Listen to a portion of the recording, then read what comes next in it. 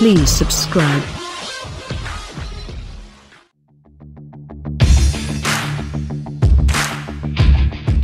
After unveiling their racetrack-ready Tesla Model S P100D last week, Electric GT announced today a partnership with Magnum Cap, a charging station manufacturer, to provide the charging equipment for the upcoming first season of the new all-electric and all-Tesla Racing Championship.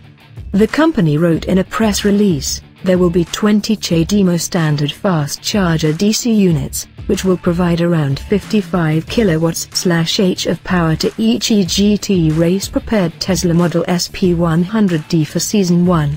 20 chargers will mean 1 for each car and 2 for each team.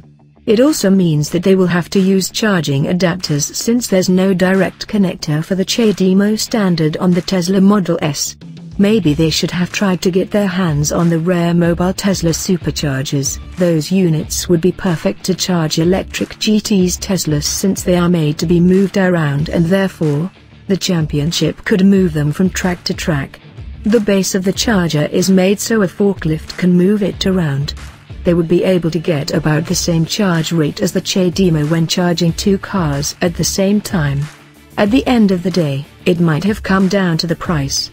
While Tesla has been known to sell superchargers to private users, those specific mobile superchargers have only been seen being used temporarily when superchargers were disabled or during construction.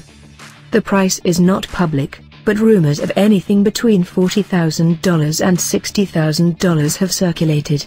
Instead, Electric GT will have to use Tesla's $450 CHAdeMO adapter on each car in addition to whatever they are paying for Magnum Cap's charging stations.